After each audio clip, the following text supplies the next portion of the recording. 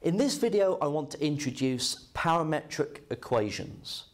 Now, parametric equations are essentially two or more equations that define the variables in terms of a parameter, hence parametric equations, okay? So, what I mean by a parameter is another variable. So, for example, you might have that x is equal to a function of t, and y is also a function of t. I won't write it f again, I'll write it as another function. So, x here is given in terms of t, and also y is given in terms of t. And what that means is that you could relate this back to a practical problem where x is changing with respect to time, for example, and y is changing with respect to time. So it might be a particle, okay, that is flying about, okay, and the value of x, okay, how far along it is, and the value of y, how high it is, are both given by different functions, one given by f and one by g. And subsequently, because you can have these two functions that might be completely different, you can get all sorts of wacky and crazy looking curves from parametric equations that you could never have got from Cartesian. Okay, so what I mean by Cartesian is the regular old x squared plus y squared equals 1, or x equals y plus 3. I'll go through it in more detail in the coming video, but I just want to go and show you an example of this. So let's say that x is equal to t squared and y is equal to 2t.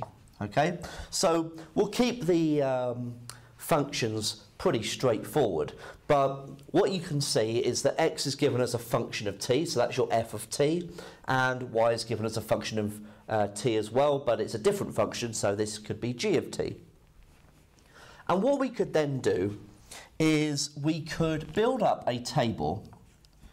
Okay, so let's say that these are the values of t that I am going to substitute in to x and y. And for each of these t's, I am going to get a pair of coordinates. So when t is minus 2, x is equal to minus 2 squared, so 4. When t is minus 1, I'm going to get 1. When t is 0, I'll get 0. When t is 1, I'll get 1. And when t is 2, I'll get 4. Now, for y, I'll have 2 lots of minus 2, so minus 4. 2 lots of minus 1, so minus 2. 2 lots of 0. 2 lots of 1. 2 lots of 2. Okay? So I now have pairs of coordinates, which I can now plot on a graph.